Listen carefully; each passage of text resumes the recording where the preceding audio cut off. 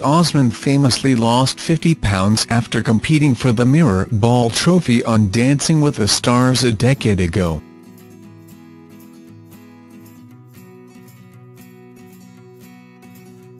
And now the singer, 58, is sharing her tips for shedding weight after the holidays.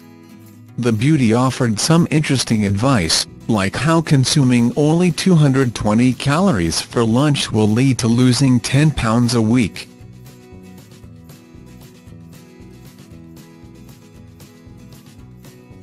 Eating a proportioned lunch of 220 calories or less per day will help you lose up to 10 pounds a week, she told the National Enquirer this week.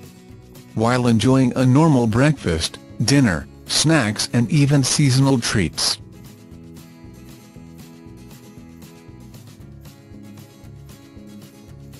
Normally Americans consume 500 to 600 calories for lunch. And fast food makes it even worse.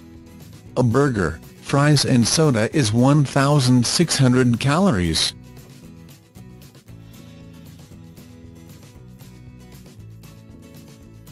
The sister of Donnie, Osmond, added that her favorite dish for lunch is a 210 calories chicken melt or a 160 calories cheese tortellini.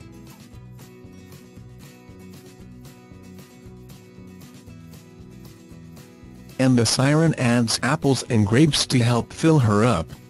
Osmond said she thinks it's exceptionally challenging to stay thin during the holidays.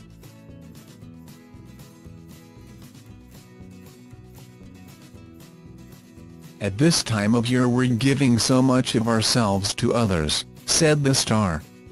But we need to take a little time to nurture ourselves. We can indulge in foods that bring us joy and cut back when we won't even notice.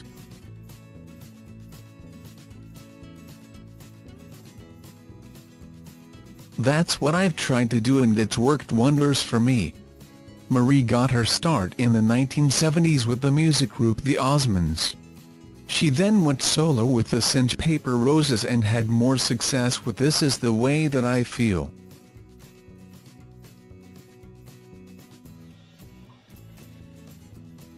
In the 1980s Marie made a comeback in country music as a solo artist by signing a joint deal with Capitol Records and Curb Records.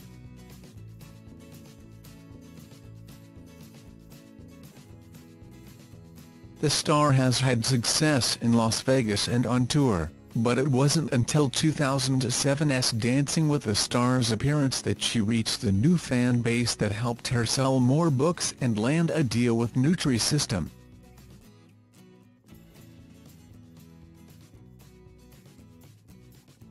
She then shed 50 pounds. But she has also had her share of trauma. In 2010, Osmond's son Michael killed himself by jumping from level 8 of his Los Angeles apartment building.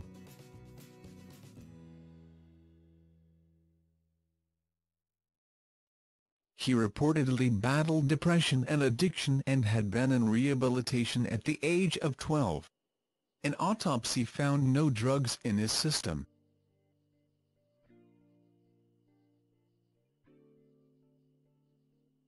In 2011 she remarried her first husband Stephen Craig.